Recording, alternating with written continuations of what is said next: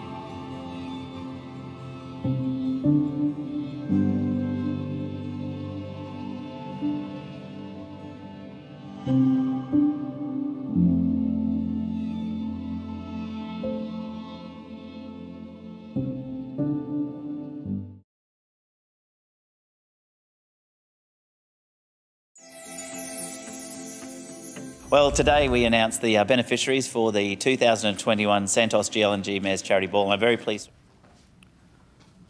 Well, good morning. The time being 9 a.m, I declare open the general meeting for the Gladstone Regional Council for the 6th of April 2021.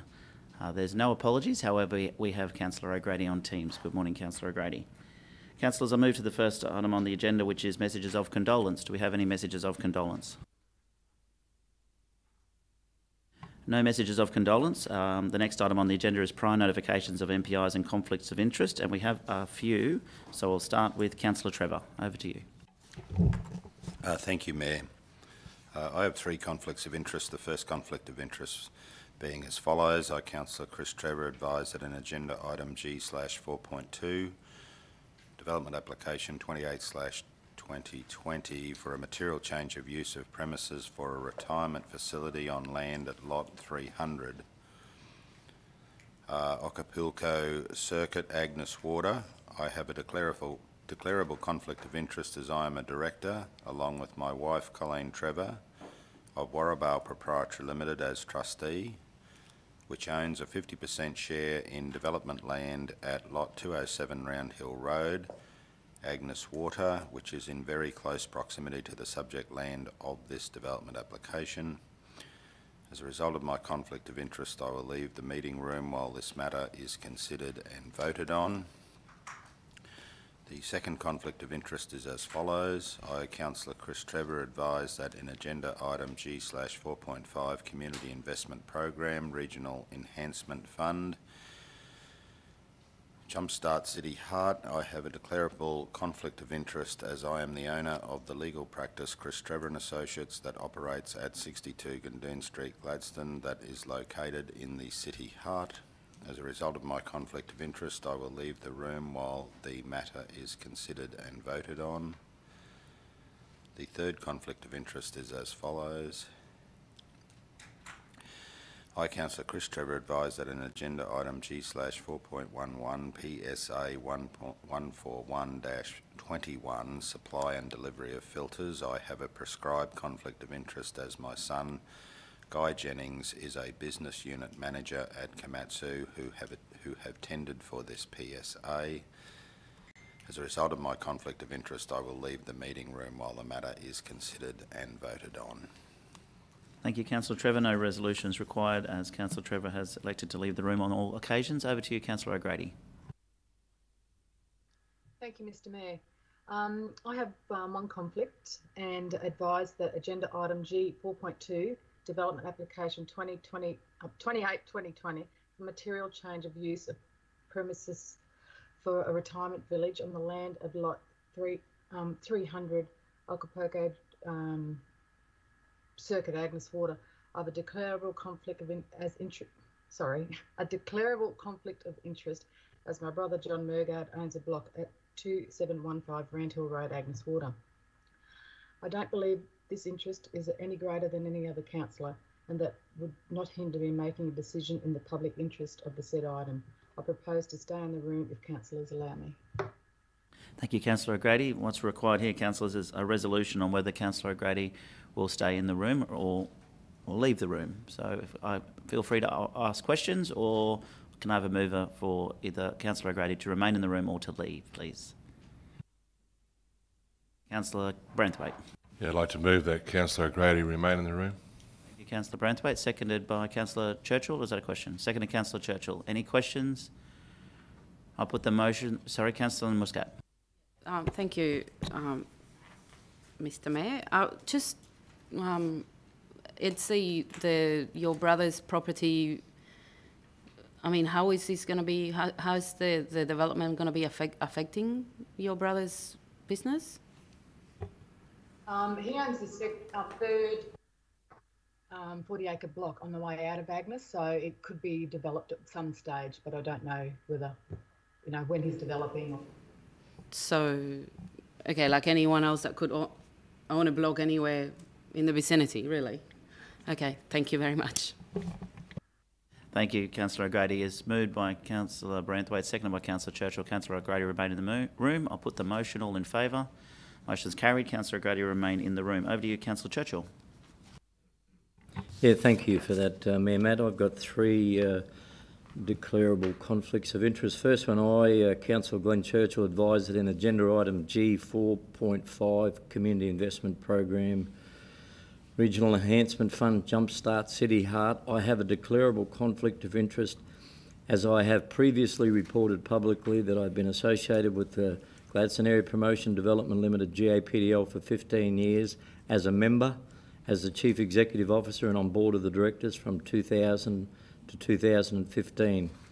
However, I don't believe my interest will affect my ability to participate and vote in this decision in the public interest, and accordingly I would stay in the chambers subject to the will of my peers. Thank you, Councillor Churchill. Questions, councillors, or is someone happy to move Councillor Churchill remain or leave the room, please? Councillor Branthwaite. Yeah, I'd like to move that Councillor Churchill remain in the room. Thank you. Second of that motion, please. Thank you, Councillor Cameron. Any further discussion? I'll put the motion moved by Councillor Branthwaite, second Councillor Cameron, that Councillor Churchill remain in the room. All in favour? Motion's carried. Thank you for that. My second one, I, Councillor Glenn Churchill, advised that in agenda item G 4.6, Community Investment Program, Community Celebration Fund Impact Event, I have a declarable conflict of interest, as I have previously declared that I am an honorary volunteer member and percussion tutor and performer with the Gladstone Thistle Pipes and Drums, who appear annually and perform at the Mount Larkham Show, for which the band does receive a minor fee payment. However, as I am a volunteer and receive no remuneration, I don't believe my private interest will affect my ability to participate and vote on this decision in the public interest. And accordingly, and with respect to the decision of the meeting, I would like to stay in the chambers subject to the will of my peers. Thank you, Councillor Churchill. Questions or a mover for Councillor Churchill to remain or leave the room, please? Councillor Cameron. Yes, I would move that Councillor Churchill remain in the room for the agenda item. Thank you, Councillor Cameron. Seconder, please. Thank you, Councillor Branthwaite. No further discussion? Move Councillor Cameron, second Councillor Branthwaite. Sorry, Councillor Goodluck has a question. Thank you, Mr Mayor. Sorry, Councillor Churchill, just confirm you're not an executive of the Pipe Thistle Band or just a member and participating member, yeah? Yeah, no, I'm just an honorary member, volunteer, tutor and performer, and not a member of the executive. Thank you. Okay, no further questions. Have a mover and a second. All in favour? Carried. Councillor Churchill will remain in the room, and you have one final item you'd like to discuss. Yeah, my third and final one. I, Councillor Glenn Churchill, advised that in agenda item G 4.8, Community Investment Program, Community Celebration Fund Ignite event, I have a declarable conflict of interest as my wife, Sue Churchill, is the current honorary president of Integrate Queensland Incorporated. And under this particular circumstance and the recommended project funding, unless it's separated from the other recommended projects to be funded, I will leave the meeting room while the matter is considered and voted on. So at this particular stage, Mayor Matt, indicating that if that particular line item was to be separated from the rest of the agenda in the recommendation, that I could stay for the other matters. However, if it's decided by my peers that it can remain with all the recommendations and appropriately, I'll remove myself from the meeting room. Thanks, Councillor Churchill. I'll deal with the... oh, sorry, you'll have to leave regardless. I got you. So do you want to see if we can split the motion? I'll put that to the Community Council now. Councillor Trevor, your question, or you'd like to move? Sorry, Mayor, I'm happy to move accordingly. You move that we split the item. Move Councillor Trevor, seconded Councillor Goodluck. Or a question? Thank you. Any further questions? I'll put the motion. All in favour? Thank you. That's carried. When that item is raised, I will split the item and Councillor Churchill will remain in the room for the first part, then leave when we vote on the second part. Over to you, Councillor Goodluck. Thanks, Mayor Matt. Thank you, Mr Mayor. I, Councillor Khan Goodluck, advise on an agenda item G/4.6 Community Investment Program Community Celebration Fund Impact Event. I have a prescribed conflict of interest in accordance with Section 150EI of the Queensland Local Government Act 2009, and as I am the President of the Boyne-Tanham Arts Business and Community Association Inc., and the BTABC has applied for the grant of the Under the Trees Music Festival and may potentially enter into a contract with Council, so I will leave the meeting for this agenda item. Thank you, Councillor Goodluck. Any further conflicts of interest the councillors like to raise? Councillor Branthwaite. Thank you, Mr Mayor. One's sort of come to my attention just now with the likes of the GAPDL on agenda item 4.5. I am a member of GAPDL, and I'm also, they handle some bookings for me on an occasional basis, and I'm just wondering whether this is a declarable conflict of interest. Would it cover that? Okay, I'll check with Brooke or the CEO. Sorry, just to confirm, Councillor Branthwaite, when you say handle bookings, is that for a private business of your own? Yes, it is for my tour company. I'd just like to open the agenda item first quickly, Mayor. I don't believe that this would be a conflict of interest on the basis that the recommended funding is in relation to Fashion Friday, and so unless that is going to impact on your private business, then I'd consider it a separate matter. Thank you. Thank you. No, so sorry. Do I still, now the conflict's been raised, do I still need to move second that he stay in the room? Thank you. Can I have a mover? Thank you, Councillor Churchill. Seconded, Councillor Muscat. That Councillor Branthwaite remain in the room. All in favour? It's carried. Thank you. And was there Councillor Hanson? Yeah, it's got a couple of little notifications. Item G.4.5, Jumpstart City Heart. I'm a council-appointed member of the GAPDL board, but feel that I'm able to stay in on that. And there is another one that people... Can I just deal with that one first? There's no conflict there because you're appointed by council to that board. We just have to mention it, though. No, I don't. Yeah, happy to mention it, but I don't need a mover or a seconder. And in that same item, I no longer have a conflict of interest in anything in Gundoon Street because both of my businesses sold prior to Easter.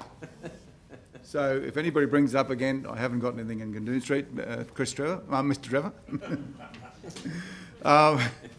And also item G.4.8, Community Celebration Fund. I am a patron of the Gladstone Tennis and Squash Association, but I don't think that is a conflict as well. Just to let you know. Thank you, Councillor Hanson. No conflict there either. Being a patron is not considered a conflict, therefore no vote is required on that item either. No further conflicts? Excellent. This will be challenging when we get through them all. Rightio, we'll move to the next item on the agenda, which is the Mayor's statement on current issues. And I want to start by going back a few weeks to March 17, which was a great day for the Gladstone region, with the historic signing of a Memorandum of Understanding for Gladstone H2 ecosystem. Sumitomo Australia, Australian Gas Networks Gladstone as part of the Australian Gas Infrastructure Group, Gladstone Regional Council, Gladstone Ports Corporation and Central Queensland University have joined forces to explore opportunities to develop a hydrogen ecosystem in Gladstone. The ecosystem will initially pursue domestic offtake and mobility solutions before moving to enable large export scale. The MOU sets out a three-phase plan commencing this year with a key end goal by 2030 to see hydrogen exported from Gladstone to the world. Australia is uniquely positioned to be a world-class hydrogen energy exporter and generator. With our world-class port here in Gladstone and the ability for the region to develop an abundance of clean energy, Gladstone is well positioned to be Australia's leading hydrogen exporter by 2030. Hydrogen Park Gladstone is an important stepping stone to achieving this vision. The project aims to blend up to 10% hydrogen into Gladstone's entire existing gas network, with plans to be fully operational next year. Central Queensland University will also play an active role in rapidly developing its research expertise and training capability in both hydrogen and advanced manufacturing. Can I thank the Minister for Energy, Renewables and Hydrogen, Mick de Brenny, Assistant Minister Lance McCullum, and our local MP Glenn Butcher, Minister for Manufacturing and Regional Development, for attending. It was a significant day for the Gladstone region, and the MOU signed right here at the Gladstone Entertainment Convention Centre. Well, you would have to have been living under a rock if you didn't know that it was a yacht race on the weekend and a harbour festival and Easter in Gladstone. Can I do a big shout out to the volunteers, the hard-working volunteers at Gladstone Festivals and Events for making sure our local harbour festival continued. A COVID-safe event, and the team did an amazing job. So well done to you, Raymond, and all your volunteers. There's so many of them, can't name them all. But you know, it was good to see after the event was cancelled last year, it continued this year. Obviously, unfortunately, we had to postpone events in the Brisbane to Gladstone Village, but those events will take place later on in the year. So I'm not sure whether it'll be a yachtsman's long lunch or an Easter in July or what it will be, but those events will take place later in the year. And also to Celeste and the team at Gladstone Yacht Club for stepping up and putting on extra live entertainment throughout the weekend to welcome our yachties in. I can tell you they had a great night, both Saturday and Sunday night, with yachties celebrating well into the evening. Line Honours trophy for the multi-hole race went to Rex at about 4 o'clock in the morning. That race started a bit earlier than the 73rd Brisbane to Gladstone yacht race. And Line Honours there went to Maritimo. And of course, it would be remiss of me not to mention, for history's sake, that Wistari, our local yacht, won the Courier Mail Cup for the 5th time. Here. Congratulations to you, Scott, and your team. And Restless did very well as well. I think in the top 10 for the Courier Mail Cup, and I'm not sure where they ended up in Line Honours, but to the Ibel family and everyone there as well done. Congratulations. This year, for the first time, we handed over local beer. Every year we hand over a carton of beer and a medallion to welcome the yachts into the harbour. This year, Yellow Patch Lager, brewed at Auckland House. And thank you to my councillors for all getting involved in making sure we're part of that. I know that some were rostered on a little bit later, thank you, Deputy, but it was not required because the yachts got in a little bit earlier than we expected. A bit of a strong wind, but you're rostered on, but just didn't get to your shift. So thank you very much for putting your hands up, though, and helping out. Our school holiday program is continuing throughout the holidays, so jump on Council's Facebook or website and check it out. This weekend is the Boyne Valley Country Music Campout, and again, another popular event has also sold out. However, you can still get day passes, so if you want to get involved in the Boyne Valley Country Music Campout, make sure you do. I'm going to give a couple of shout-outs to some other people regarding the Brisbane to Gladstone yacht race, to Luke Sinclair at the Central Queensland University for providing the facility at the last minute. The presentation was obviously meant to happen at the B2G Village. The village didn't proceed. There wasn't any room at the Yacht Club for the trophy presentation for the 73rd Brisbane to Gladstone yacht race, and they made their facility available to us. So thank you, Luke. And also to Lynn and Bruce Whelan, who organise and are champions of the multi-hole race. Well done to you guys putting that event on. I know a reduced number, but to see Rex rock up at about 4 o'clock in the morning is pretty fantastic. And I just want to put it out there. Maybe we need to start thinking about starting the race a little bit later, maybe 2 or 3 in the afternoon. So we're not welcoming yachts in at 2 or 3 in the morning anymore. But that's something for you to think out. And that's something for you too, Karen Somerville, the race director of the 73rd Brisbane to Gladstone yacht race. To you and Michelle and Herb and the whole team at QCYC, well done. And to Top Moran and the Port Curtis Sailing Club. Easter in Gladstone went ahead, and Easter in Gladstone will go ahead next year. Bigger and better than it was, and we'll look forward to seeing that event happen. And hopefully no more pandemics to get in our road. That's the Mayor's statement, councillors. I'll move to the next item on the agenda, which is the confirmation of the minutes for the 16th of March 2021. Can I have a mover, please? Move Councillor Churchill, seconded Councillor Hanson. Any business arising? No business arising. I put the motion. All in favour? Motion is carried. We have no deputations this morning. Everyone obviously wanted to have their Easter super long weekend. We'll move to the next item on the agenda, which is the officers' reports. And G4.1 is the Central Queensland Regional Organisation of Councils funding arrangements, and I'll hand over to the CEO. Thank you, Lisa. Thank you, Mr Mayor. As councillors are aware, CQ Rock has been legally constituted and has employed an executive officer who commences today.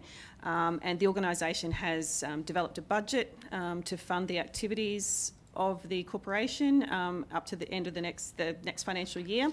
A funding formula has been developed which consists of a base rate and then a variable component based on population and operating budget, and the figures are included in your report there. So this report is seeking Council's endorsement of the funding model as agreed to by CQ Rock members, and Mayor or Deputy Mayor may also wish to speak as delegates to CQ Rock.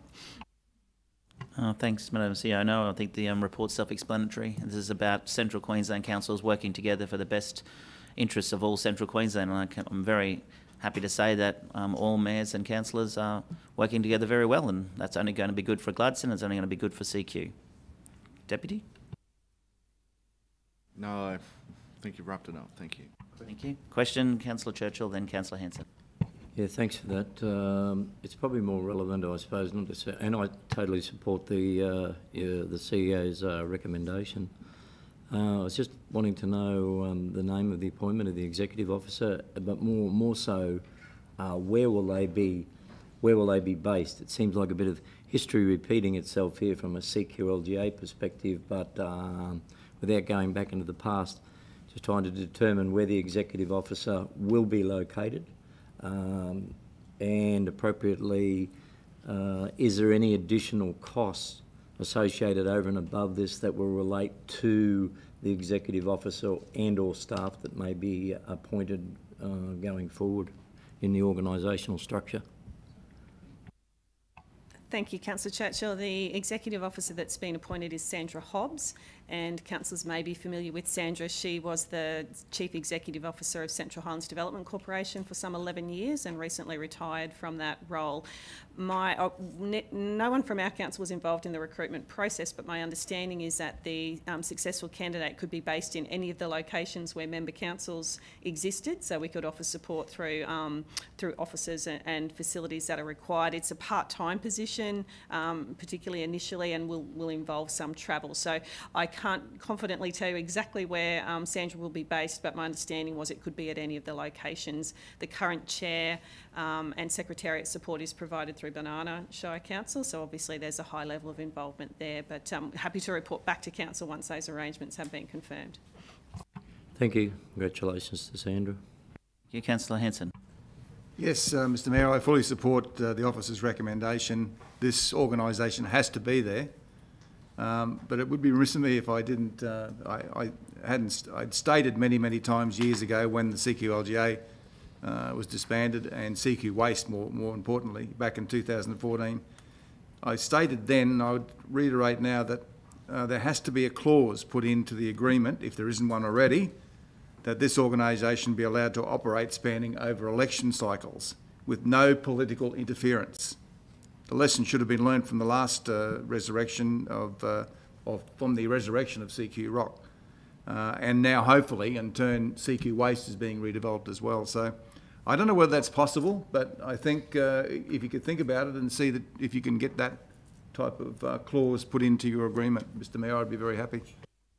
Can advise that one particularly notable difference with since been incorporated this time is that decisions are by majority, and that's the idea, is that we work for the best of all of Central Queensland, and like I said before, all the mayors and deputy mayors that are on the board certainly are doing that for the best interest. I've got no doubt that they are, Mr Mayor. Yeah, I don't know if something like that clause is in there or not, but we can certainly raise it with the chairman, which is Nev Ferrier from Banana Shire. Councillor Muscat. Thank you. Thank you. I just wanted to ask you a couple of questions in relation to the length of the commitment. So I don't have any issues with the recommendation. I'm just a bit worried about the fact that it's only for, I guess it looks like a bit of a 12, 13 months length. So the person that's been employed only has a 12-month contract, I'm assuming. Is this sort of the best way in which we can, I guess, ensure that there's continuation and planning and the objectives will be actually achieved? I mean, I'm seeing this as something more of an ongoing situation. Are we committing just to 1 year or for more years? Or? Thank you, Councillor Muscat. The current commitment is to the end of the next financial year. Part of the requirements under the Constitution of the corporation is to develop a strategic plan and identify strategic priorities. As I said, the executive officer commencing today will be facilitating that process. So until those priorities are identified and the specific direction on what the company wants the exec officer to work on, it's hard to make a commitment for a future time, I guess. So I think that will be done fairly early on, and then the financial commitments can be revisited. The intent was to get it up and running, get it started, get some progress, and then come back with more maturity down the track. I guess by agreeing to the recommendation today, if that's Council's will, it's agreeing to a funding model, which is a proportional model based on the flat rate plus the population and operating revenue. So just to be clear, it was my intent to seek Council's agreement to the model, and then the specific amounts may change over time depending on the priorities of the group. That will be reported regularly. The next information session, there's a report on CQ Rock, so that will be, councillors will be kept very much up to date and contribute to the priorities as they move forward. Thank you. Sorry, bear with me, councillors. I've just got to get my agenda working and socially distance with Kylie.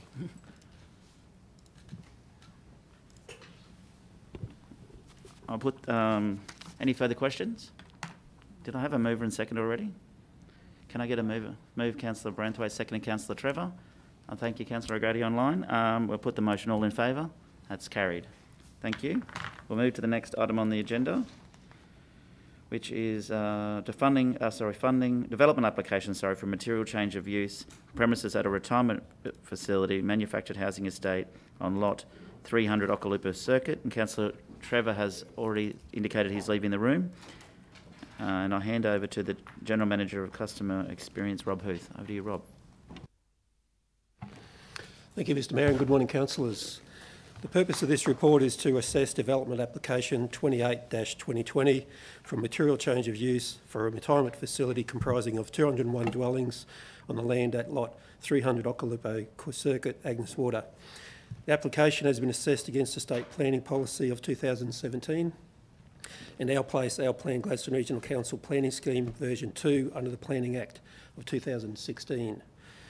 The proposal triggered impact assessment within the emerging community zone, and as a result public notification was required to be carried out by the applicant from the 25th of November to the 16th of December last year. During this period, 7 properly made submissions were received. The relevant content raised by the submitters referenced points such as development density, on-site facilities and amenity of adjoining low-density residential and rural residential properties. Our office's recommendation is that development application 28-2020 for a material change of use of land on lot 300 Okalupa Circuit, Agnes Water be approved. The approval is supported by notice of reasons and subject to reasonable and relevant conditions as detailed within the report. And I have our Manager for Development Services here to answer any detailed questions on the assessment. Thank you, Rob. Thank you, Helen. Questions, please, councillors. Councillor Branthwaite. Thank you, Mr Mayor. Morning, Helen and Rob. There's probably a lot of questions that have been raised, obviously in the people that have written down and put submissions in and objections and so forth, and they've been carried forward and answered or addressed in the report that we've got here. The development that was approved last year, further along on a pretty big block, how big was that? And this is the same sort of development, I presume. Excuse me, there's 2 different use types. So this one is specifically retirement living. The other application was a mobile home park. So it wasn't specific to retirement living. So 2 different uses as defined in the planning scheme. Okay. Obviously, with the just seems like they'll be in competition with each other, and just wondering whether we've got 2 of the same. But obviously, that they're 2 different things. I sort of struggle with that because I actually had the impression that the previous one was a retirement type of village as well, because that they were trying to get obviously people to live there, you know, and so forth. I'll just reconstruct my thinking for another question shortly. I'll let someone else go. Okay. Thank you, Councillor Churchill. Yeah, thanks for that, Mayor Matt. I'm not opposed to the officer's recommendation. I'm trying to grapple with something in my own mind here at this stage that's probably of a larger scale. and not necessarily just relevant to the planning scheme, and it's good that we've received those submissions coming back. If this and the other development and other proposed developments go ahead down there, I'm genuinely concerned about water and the availability of water, be it the capacity of the desalination plant or the availability of water. So have we done any forecasting in relation to not necessarily just, and I know we've got to deal with this development application today, and I'm not opposed to the officer's recommendation. There is a need for this. There's a need for it within the region. Be lovely to see it in the city, in Gladstone City as well. But now that said, have we done any forecasting or future planning in relation to the water and the sewerage needs for that area? In particular, I'm talking about water today, but we're talking about our capacity to be able to provide the services that will be needed if and when these developments go ahead. Yeah, the local government infrastructure plan guides the planning scheme in terms of the provision of infrastructure. So the zoning of the land and the capacity to develop that land is incorporated within the planning scheme itself. And then again, on an individual basis, we look at the capacities at the present time. So if this development was to start tomorrow. So all of that work has been done. The LGIP informs the planning scheme, which gives us the zones and guides the right type of development in the right location. And then on an individual basis, each of these applications, we deal with our strategic asset performance team in terms of looking at capacities currently and how they can be delivered. So all of those checks have been done. Okay, so today I'm comforted by that. Thank you for that. So today, effectively, you say if all these happen within the next 12 months, we'll have enough capacity for water and sewerage and services. Yeah, and the conditions in relation to each of those address that as well. So there's certain requirements on developers to do certain things as part of those conditions as well. Terrific. Thank you. Bring it on. Thank you. Councillor Goodluck. Thanks, Mr Mayor. Thanks, Rob and Helen. And another really comprehensive report, and every question that I had was answered in the report. The submissions have all been answered. So well done to the team. And I'm happy to move the officer's recommendation, Mr Mayor. And I'd just like to say that this is good to see. You know, we've had a plan. We've identified that we need this type of development in the Gladstone region. It's great to see that proponents are coming here and making their applications and going through all these processes. And I look forward to seeing this development take place. So thank you for the team's work. Okay, can I get a second? And thank you, Councillor Cameron, or you wanting to talk? Just a question to the managers, please.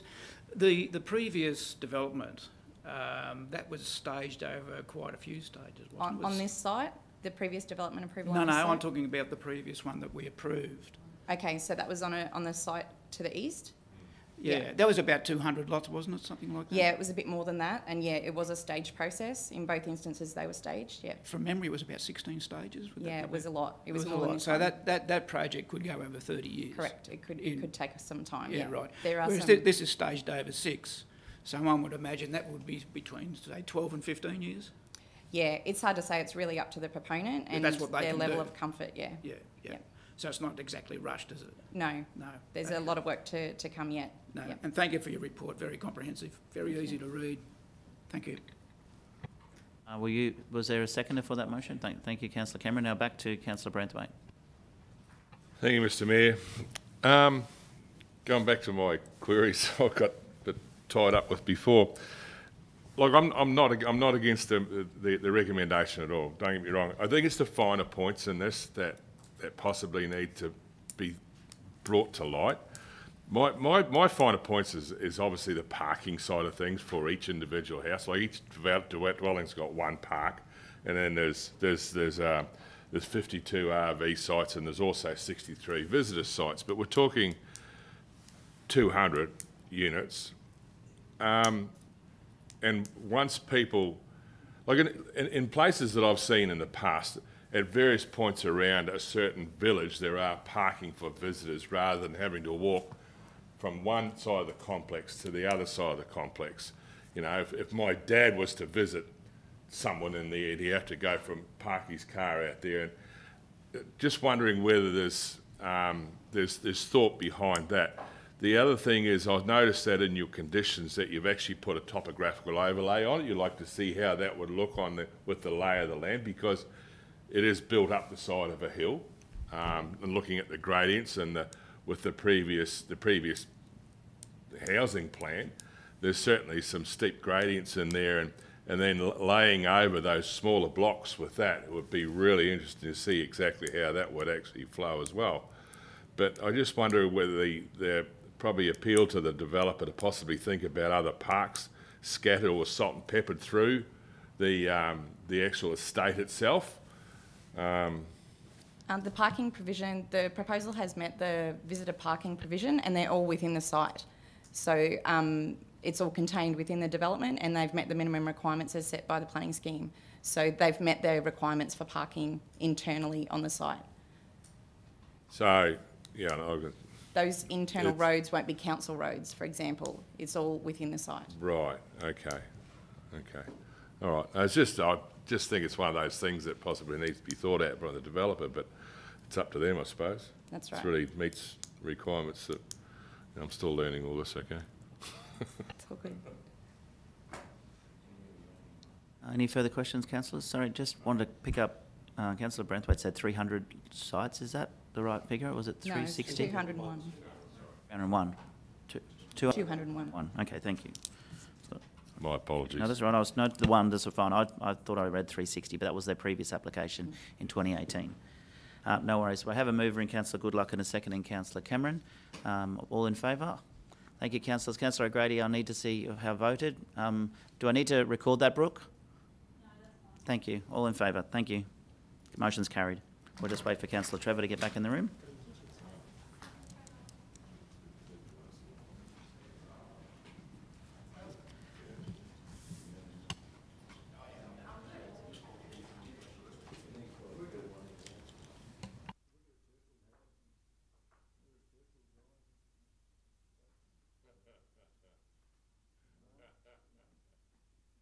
Okay, welcome back, Councillor Trevor. We'll move to the next item on the agenda, which is G 4.3, addition to add name to approved places, names, register and utilise on council asset Boyle.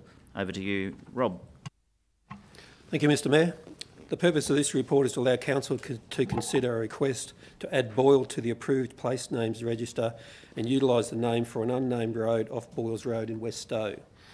The officers have assessed the application and recommend that council decline the application to name the unnamed road off Boyles Road because there is no current need to name the road for addressing purposes, and the name Boyle is already a name used to name a road asset within the area, in the same area within our region. And with that, I'm happy to take any questions. Thank you, Rob. Questions to the General Manager, please, or a mover? No questions? Is this lane or road? It's the unnamed road. Is it on private property? Is it in public access or what? No, it's on a road reserve as such, but it's an unnamed road reserve. So it's not looked after by council at all? No, that's right. Thank you. Councillors, anyone happy to move the officer's recommendation? Thank you, Councillor Hanson. Seconded, Councillor Branthwaite. Put the motion. All in favour. Motion's carried. Next item on the agenda is G 4.4, application to add name to approved place names register and utilise on a council asset. John Morris. Back to you, Rob. Thank you, Mr Mayor. The purpose of this report is to allow council to consider a request to add either a name John Morris or Morris to the approved place name register and utilise either to rename Radar Hill Park or the Reservoir Loop, currently known as Gundoon Street. The officers have assessed the request and recommend that council approve the application to add John Morris to the approved place names register for future use and decline the name Morris because the name Morris already has been used to name a road within our region, and decline the application to rename Radar Hill Park and Reservoir Loop, currently known as Gundoon Street, because the two assets already have names. And I'm happy to take any questions. No, thank you. That's fine. Councillors, any questions? A mover for the officer's recommendation, please. Thank you, Councillor Cameron. Seconded by Councillor Goodluck.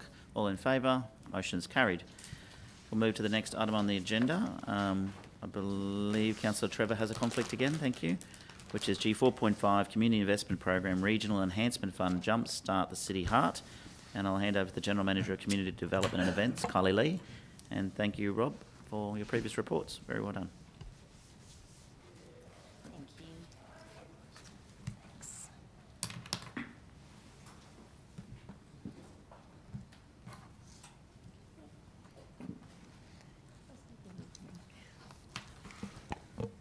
Good morning, Mr Mayor, councillors, CEO. This morning we have 4 Community Investment Program reports to share with you. The first of those is the Jumpstart City Heart funding stream. We've had one application to that particular stream for Gladstone Area Promotion Development Limited to host their Fashion Friday for a value of $2,000. This Fashion Friday event engages the local fashion retailers within Gundoon Street Precinct and runs off the success of their sundowner markets at 100 Gundoon Street and really activating that part of Gundoon Street itself.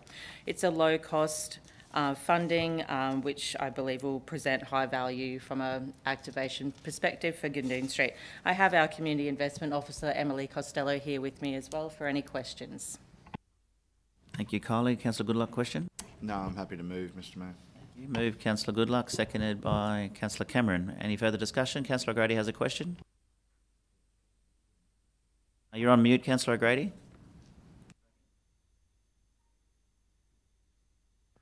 Sorry, can I just make an amendment to the date? The date's wrong for the 27th of May. It should be the 28th of May.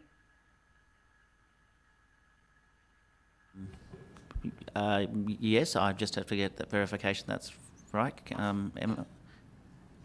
Checking, sorry. Thank you, Councillor, for picking that up. Councillor Goodluck had another question. We'll come back to that. Councillor O'Grady? No question. Sorry, Councillor Churchill had a question. Yeah, thanks, Mayor Matt. This question is probably more, and I'm not opposed to the motion and the recommendation. It's probably a question to the CEO through you, Mayor Matt, more than anything, is that we have enough matters of delegation, and I noticed in dot point 2 that we're authorising the CEO to delegate to do the grant and the funding and everything else. Just trying to, and it's wonderful that we hear these matters come before the council chambers. But when you consider in the scheme of things, it's $2,000. It'll be a wonderful community event, Fashion Friday, it'd be lovely. Trying to work out at this particular stage why it is that it actually has to come to council for a motion, for a debate, for a recommendation, when appropriately we have a delegations register to the CEO that allows up to mega hundreds of thousands of dollars for other types of projects, and here we are making a decision in relation to the importance of $2,000. So it's probably through you, Matt, to the CEO. I'll get Lisa to answer that. Thank you, Councillor Churchill. The policy that governs your community investment program is currently under review, and that's one of the matters that council might want to consider when you do have another look at that policy in terms of delegations. Traditionally, council has wanted to have the decision-making power for the community funding program, so it's always something that can be reviewed. So we're operating within the current policy. Thank you, Councillor. So just I suppose as a segue from that, it's currently under review, as all our policies are always regularly, annually under review. What's your timeline for the review of this particular one?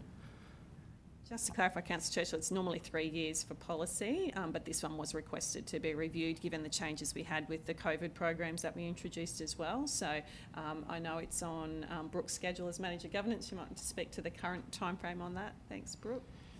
So maybe perhaps I can understand the importance of it coming to council under the Community Investment Panel holistically, meaning the lot when we make those specific budget allocations. But then I suppose, as part of the filtering down, then we're dealing with the minute ones that come along, not necessarily ad hoc, but with funds that are left over. Can we please consider that? We either deal with it holistically or not at all. That's my opinion anyway. Are you happy with that, with the CEO's response? I don't think we need any further clarification. Yeah, no, I'm prepared to accept that. The policy's under review. Thank you.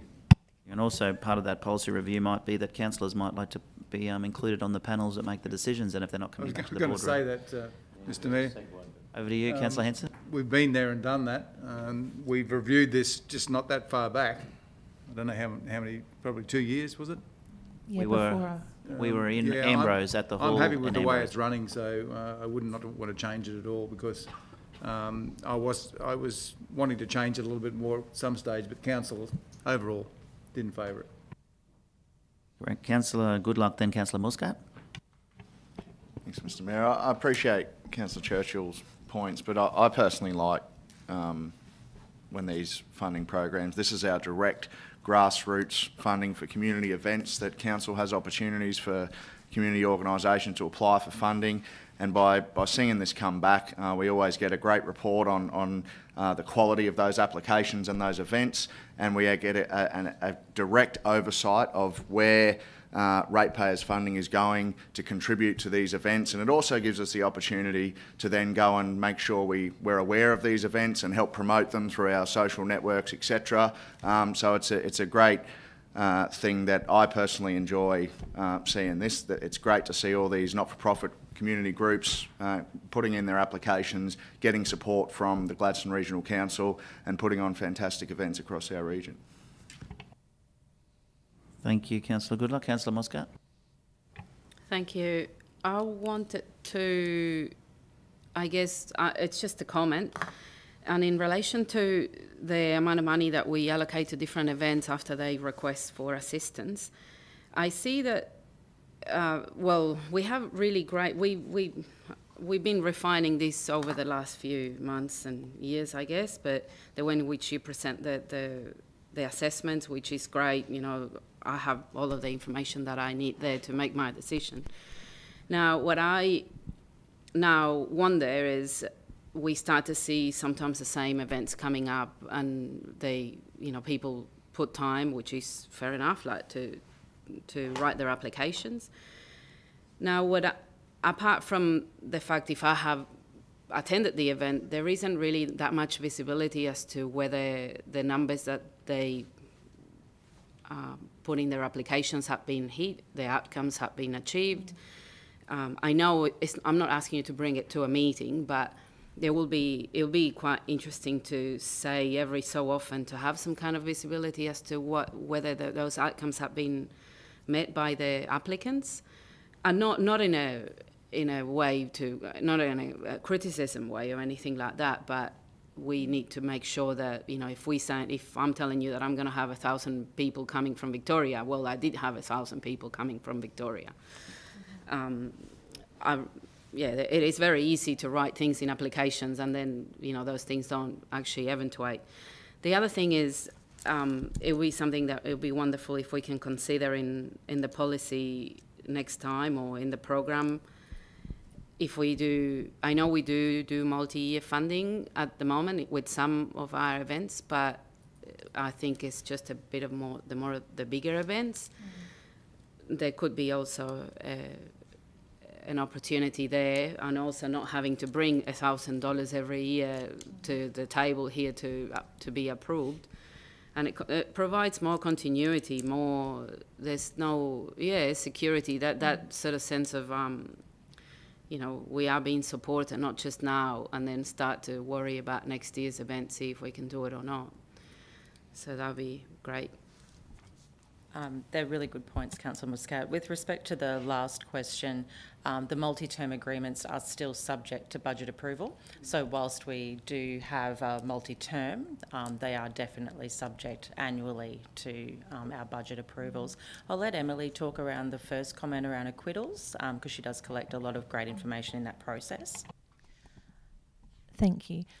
So following each event that is funded through the Community Investment Program, an acquittal is required at all levels, from community event right the way through. Generally speaking, events that have a significant monetary investment or in-kind investment are funded on a 90% initially, with 10% held back subject to acquittal approval. And that is when we look at the attendance numbers and ask those questions around what we predicted were your attendances were going to be, who actually came, what were the hurdles that you encountered. It's something that it's an education process with community groups as well. We find a number of them we're going back and forth a lot still to really harvest that information from the acquittal that we're looking for. I think moving forward there would be an opportunity within the new CIP to possibly build in even an information session quarterly where we can discuss acquittal outcomes if that was to the appetite of council. But for now, there is a quite rigid acquittal process that is required across the board. And we have that 90-10% as for significant investments. And we can definitely look at improving this process moving forward.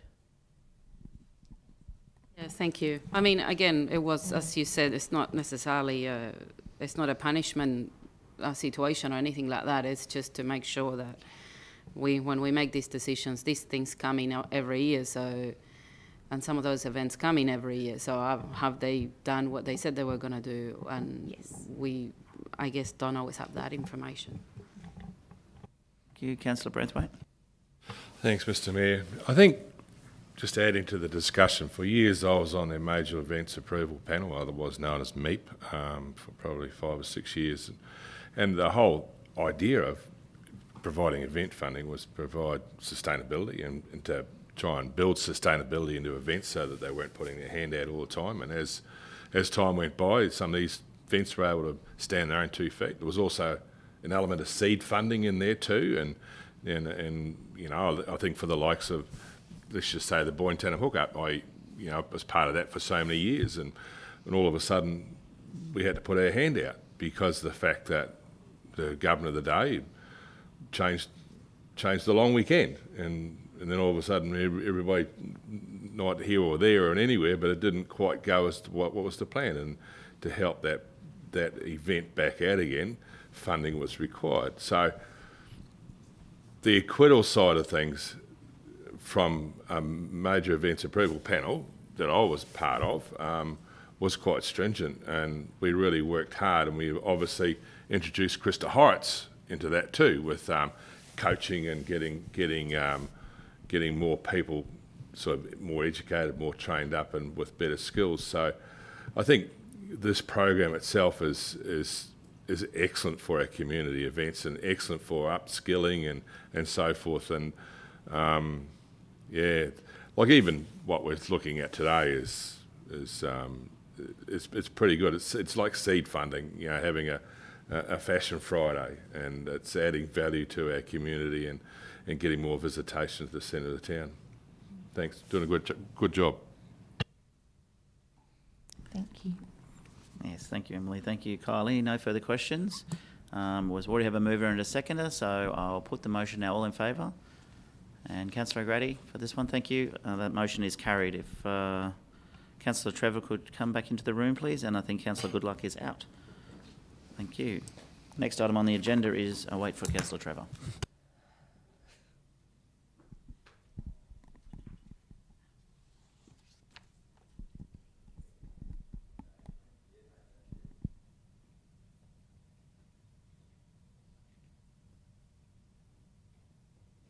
Thank you, Councillor Trevor. The next item on the agenda is 4.6, which is Community Investment Program, Community Celebration Fund Impact Events. And I'll hand back to the General Manager of Community Development and Events, Kylie Lee.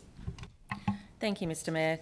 The second of our 4 reports is around the Community Celebration Fund Impact Events. Now, impact events are for community events across our region that attract between 2,500 to 5,000 people. We've received 3 applications of 3 very popular events across our region: Under the Trees Music and Arts Festival, the Gladstone Ports Corporation new Port to Park Fund Run, which replaces the former Botanic to Bridge, and the Mount Larkham and District Show Society.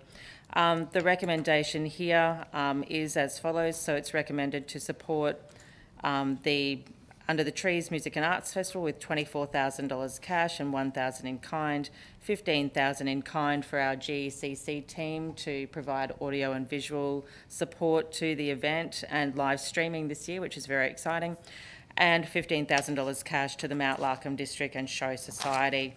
All three events scored quite high with the panel, 83% for the Under the Trees Music and Arts Festival, 66% for the Ports to Park Fund Run, and 78% for the Mount Larkham District Show Society.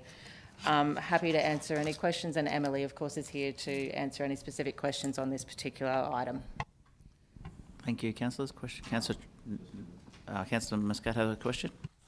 I don't have a question, but I wanted to say something if I could. Absolutely.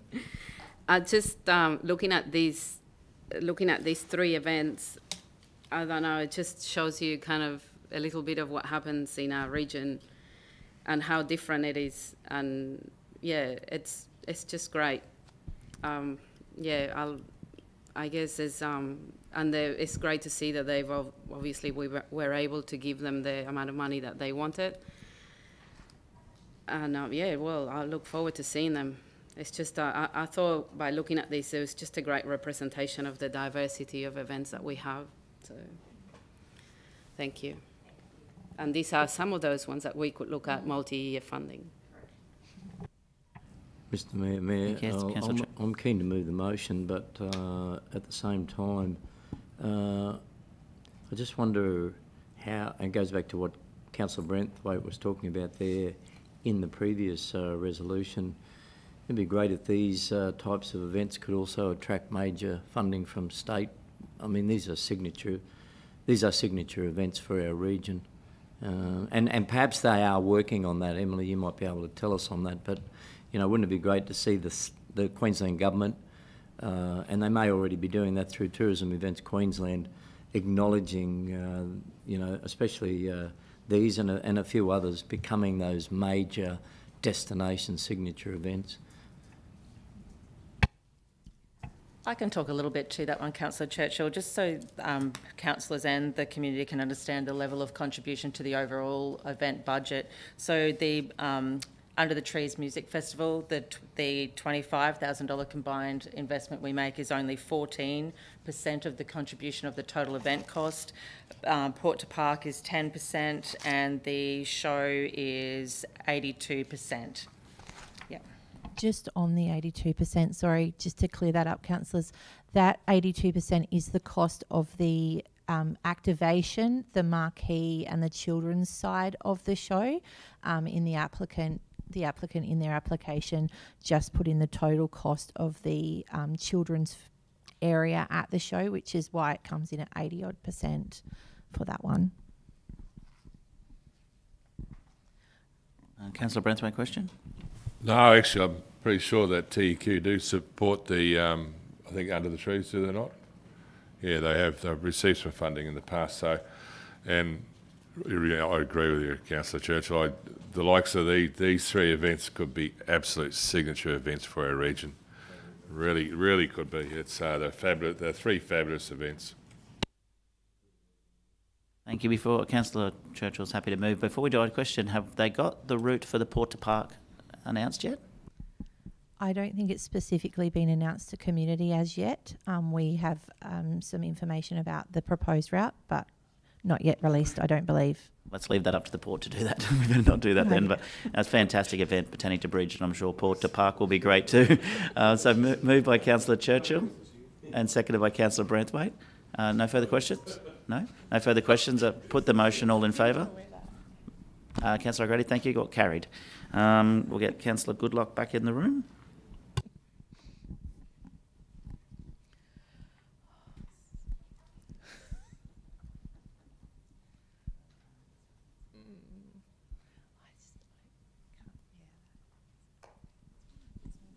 Judging by the amount that fund run the other day at Easter, Good Friday, there was a power a lot of people there.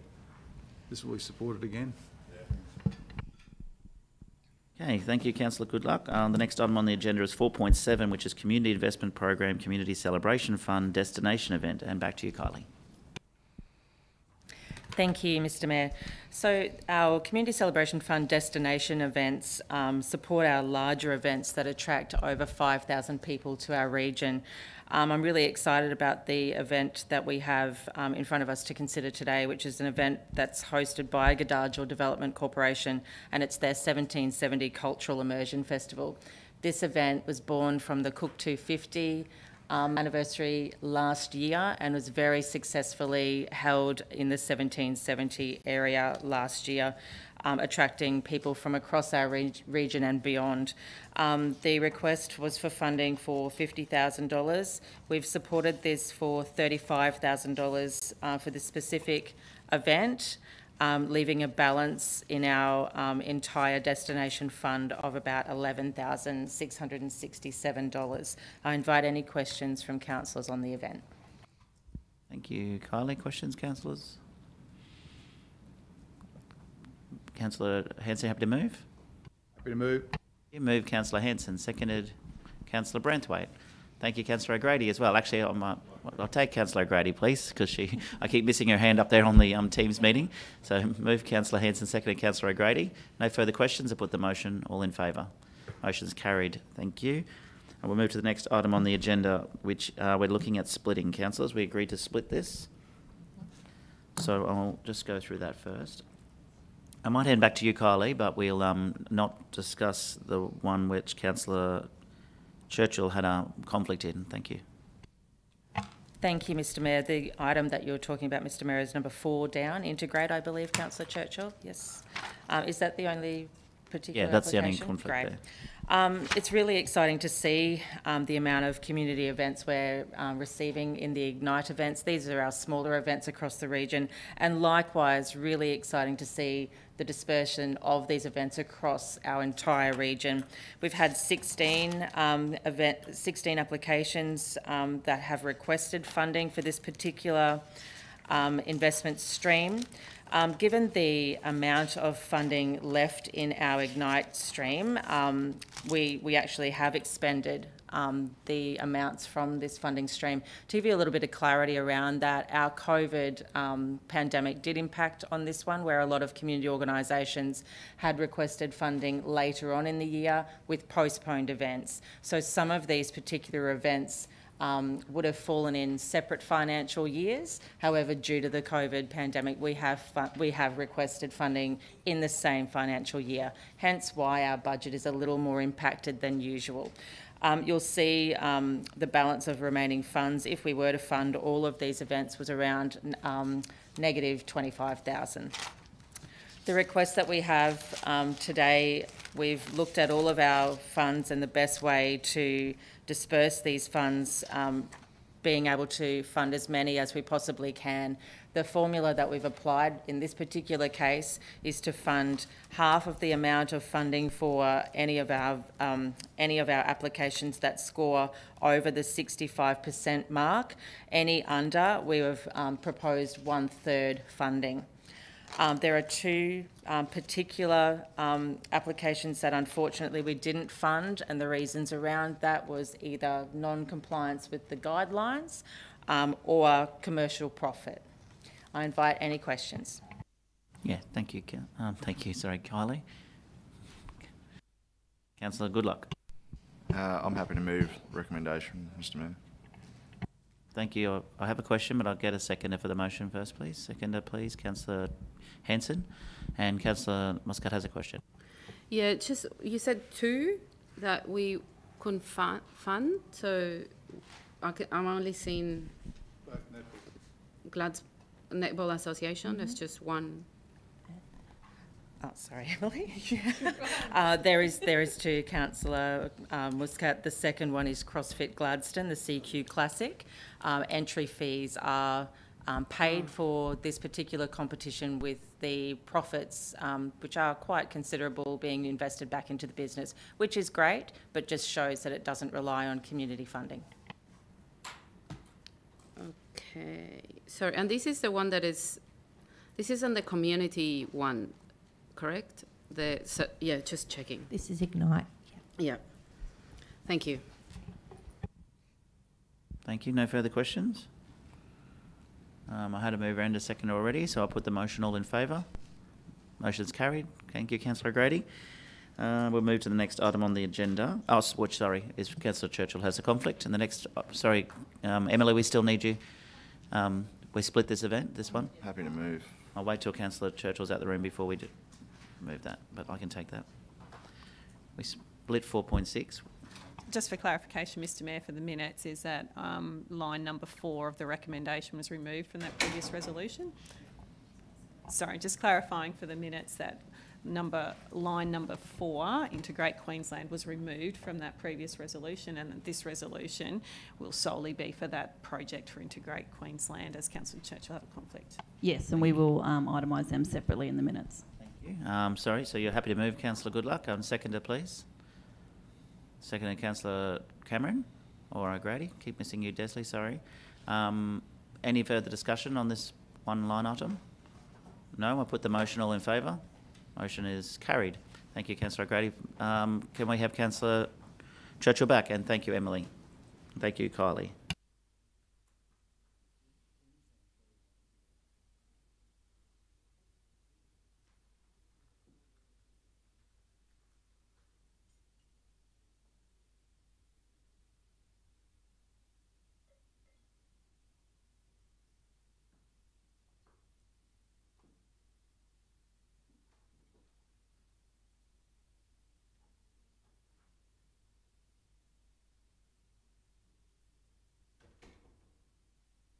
Thank you, Councillor Churchill. We'll move to the next item on the agenda, which is G4.9. There's nothing to count. Oops. Siri wants to talk to me as well. Next item on the agenda is 4.9, Youth Council Advisory Committee, and back to you, Kylie. Thank you, Mr Mayor. This is another exciting report to bring to Council this morning. This is the Advisory Committee, the Youth Council Advisory Committee for 2021. We've had some fantastic applications from 10 young community members across our region. And if I can be afforded the time, I'll just announce the recommended appointments, if that's okay. Aaron Yeh, Alexa Markson, Brooke Assman, Charlize Falconer, Layla Dow, Ramil Malig, Stella Porter, Taylor Cubis, William Patrick and Gypsy Cantwell have been nominated to form the Youth Council for 2021. The 10th applicant withdrew based on management of his academic studies and extracurriculum activities.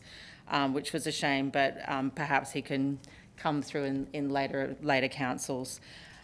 The Youth Council this year will be looking after a few activities, not limited to, but including a governance workshop around formal meeting structure, so providing that education on how councils and local authorities and state governments, etc. work, chairing the Mayor's Youth Breakfast, participating in the Youth Ally pilot program against domestic and family violence, as well as consultation and involvement in future Youth Weeks, Volunteers Week, Senior Week and Mental Health Week.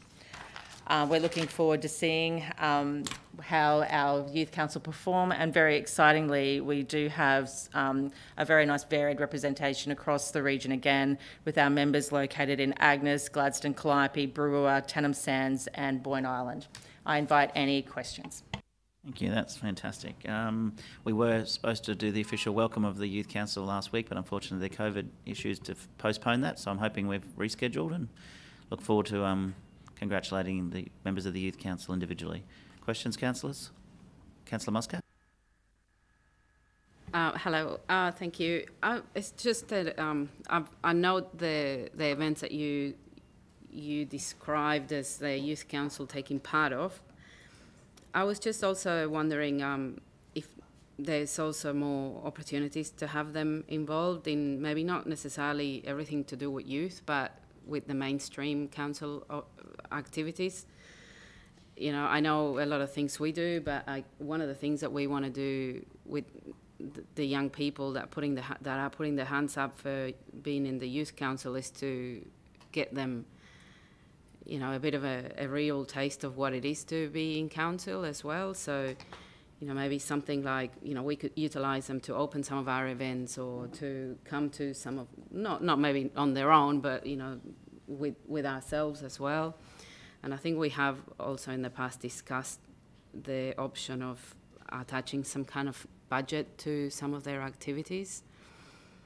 So I guess it's just part of the progression of this activity, the youth council activity. So if we can maybe consider in the future adding some of them, having them jump on board with some of the things that we do, that would be wonderful for their development. And I mean, obviously ourselves too, we don't, apart from just some formal meet and greet, we don't really get to see them that often, and I love to see them more.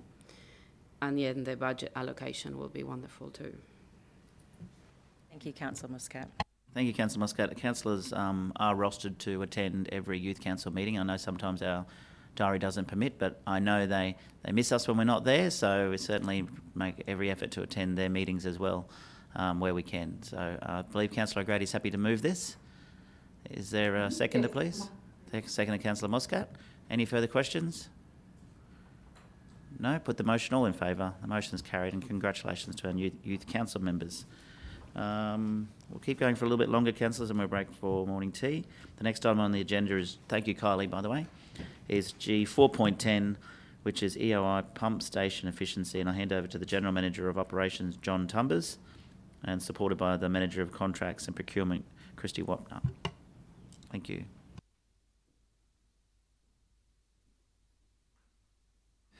Thank you, Mr Mayor, and good morning, councillors. This report seeks a resolution to ask for expressions of interest for an expert company to analyse and provide recommendations for better and more efficient operation of council's water and sewage networks.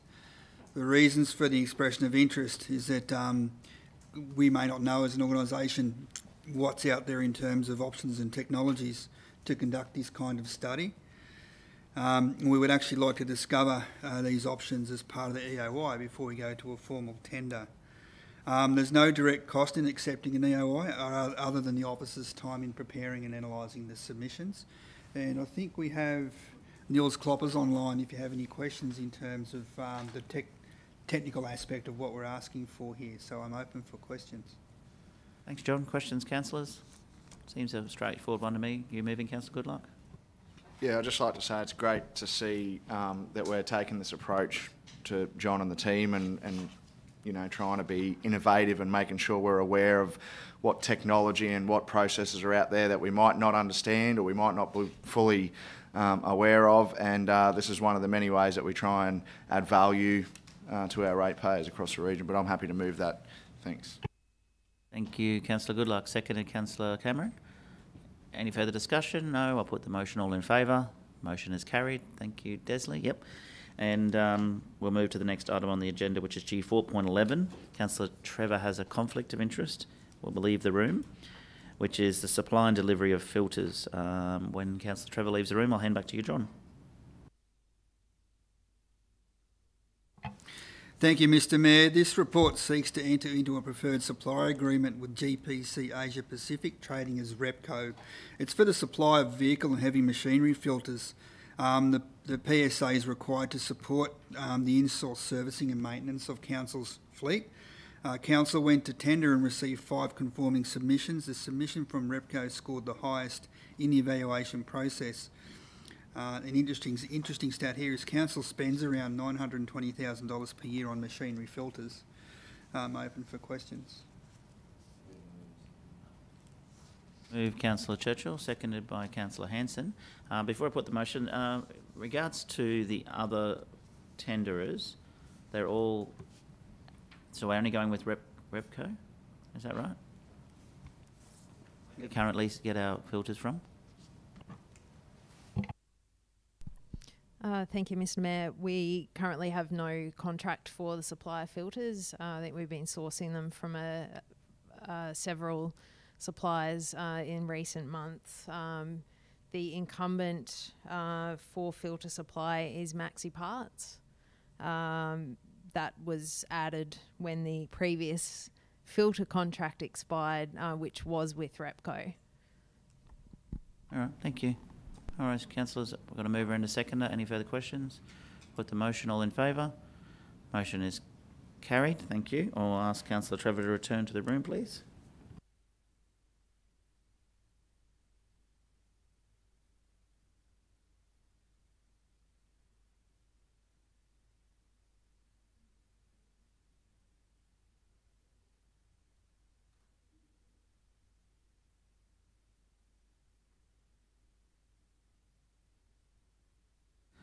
Thank you, Councillor Trevor. The next item on the agenda is G 4.12, which is mechanical ventilation services and maintenance. Back to you, John. Thank you, Mr Mayor. This report seeks to enter into a service provider agreement with ACAir for service and maintenance of ventilation systems. Now, this includes air conditioning, fan units, ice machines, ventilation ducts and more, which is listed in the report.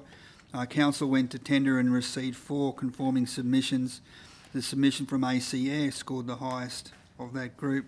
Council spends around $240,000 per year on this type of service, and we're open for questions.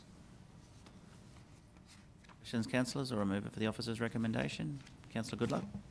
Mr Mayor, from memory, this was a local contractor that we supported through the last tender, and it's great to see that they've come back now and they've made it to the top of that assessment panel. So it's another example of great support for local contractors, but I'm very happy to move that. Thank you. Yeah. Seconded by Councillor Branthwaite. Any further discussion? Put the motion. All in favour. Motion's carried unanimously. Thank you. We'll move to the next item on the agenda, which is the tender for Captain Cook Drive resurfacing. Back to you, John. Thank you, Mr Mayor. This report seeks to enter into a contract with Fulton Hogan Industries for the resurfacing works on Captain Cook Drive between Agnes Water and 1770. An outline of the scope of these works is contained in the report. The work is a Works for Queensland funded project. Council went to tender with 3 conforming submissions. The submission from Fulton Hogan scored the highest in the tenure evaluations. The offer from Fulton Hogan is $914,452 and fully funded by the Works for Queensland funding. I'm open for questions. Thank you, John. Any questions, councillors? Got a mover for the officer's recommendation. Move Councillor Churchill, seconded Councillor Cameron. Thank you, Councillor O'Grady. All in favour. The motion is carried. The last item on the ordinary agenda is item G 4.14, which is biosecurity surveillance winter. Over to the General Manager of Customer Experience, Rob Huth. Thank you, Rob. Thank you, Christy. I have a mover for the officer's recommendation. Question, Councillor Churchill? Yeah, thanks for that. Quite comprehensive. I suppose this is more an operational question than anything, because trying to understand, and whilst a lot of them are the various plants that we deal with, it's the animal area. And when we mention the tilapia, just trying to get an understanding. Do you know, in your capacity, Rob, what it is that we actually do to minimise, control, perhaps eliminate tilapia?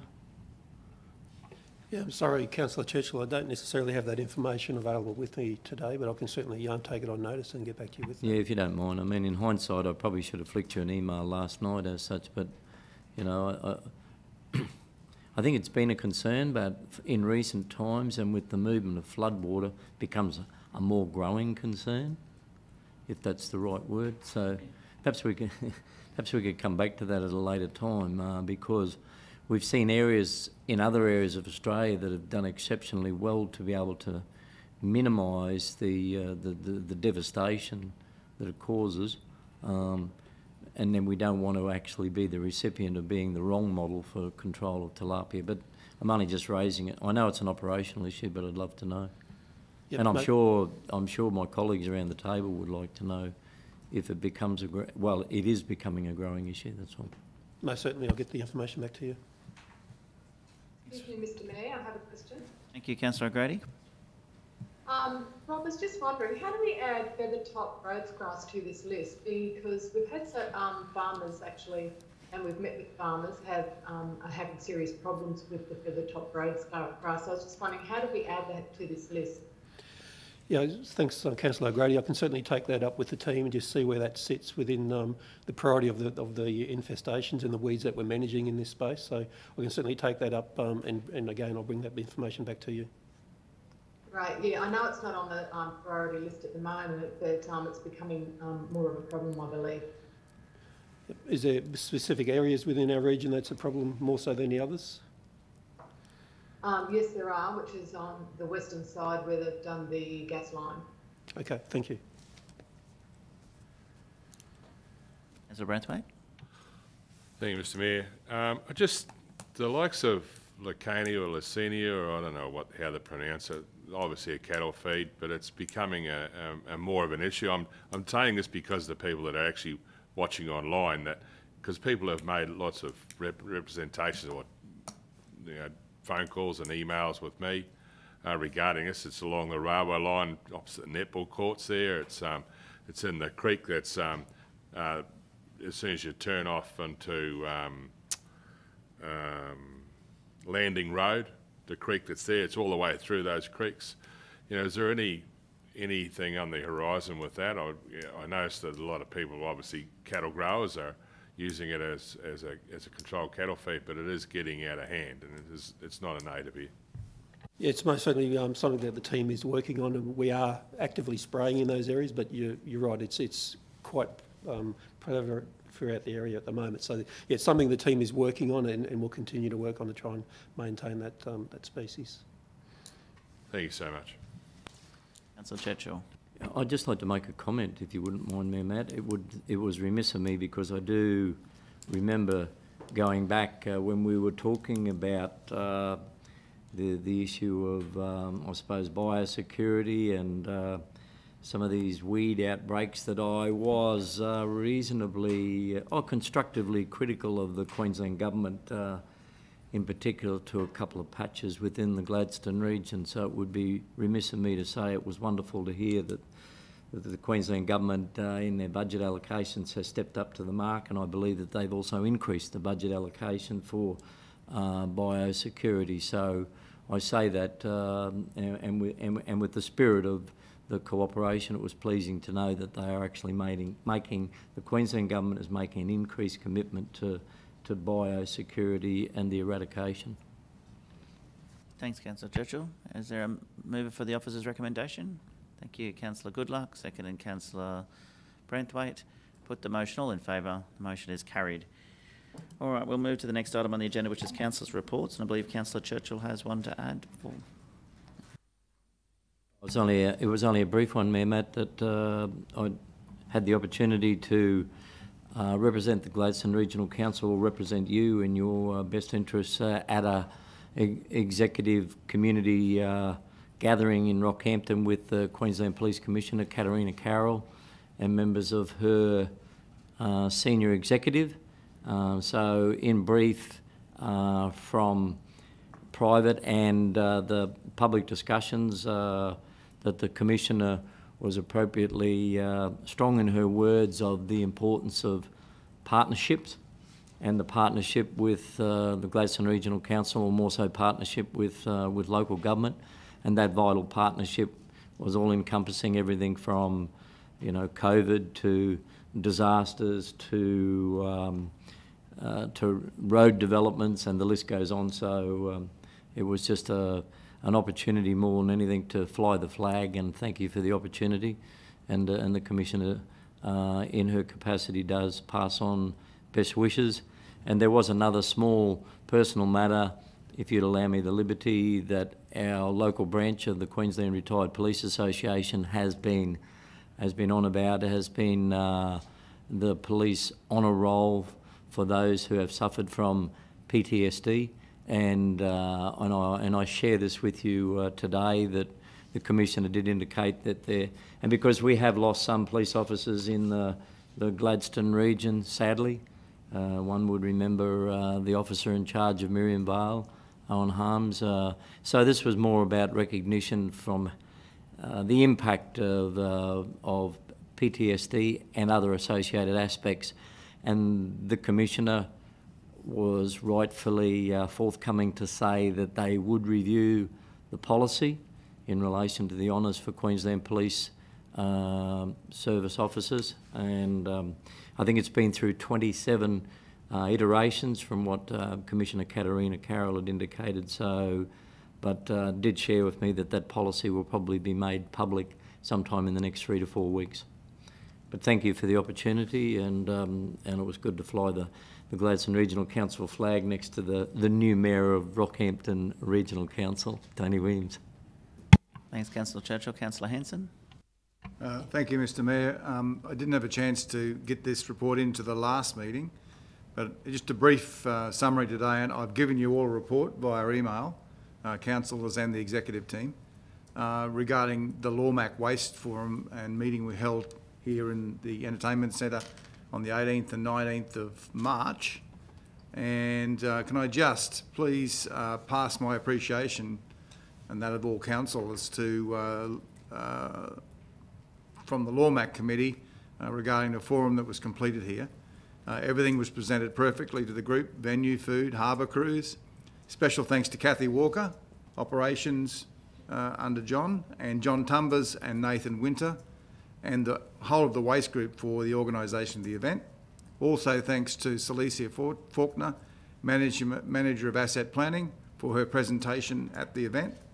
And of course the GECC team need to be applauded, as they were perfect hosts for this event. Favourable comments were received from all delegates I spoke to as to the way the event was conducted, and many were surprised at the vibrancy of the city. All very positive. Thank you. Thank you, Councillor Hanson. That's certainly good news. Is there any other councillor reports? Excuse me, Mr Mayor. Over to you, Councillor Grady. Yep. I'd just like to thank you for all the work that you did over organising the Brisbane to Gladstone yacht race and keeping everybody informed. You've done a brilliant job, and the feedback has just been astonishing, actually, because they said, "Oh my gosh, your mayor's everywhere." So congratulations on the work you've done on that. Thanks, Councillor Grady. I love Easter in Gladstone, and I think you're pretty sure everyone knows I love the yacht race as well, and pretty special when Starry wins. Oh, that was so good. Yeah, and the Easter Bunny, yes. I did have a chat with the Easter Bunny. The highlight of my life. Thank you, Carly, for organising that. Councillors, I think there's no more urgent business. There's no notice of motion, and there's no confidential items that I'm aware of. Excellent, thank you. In that case, I'll declare the meeting closed at 10:28 a.m. Thank you for your attendance.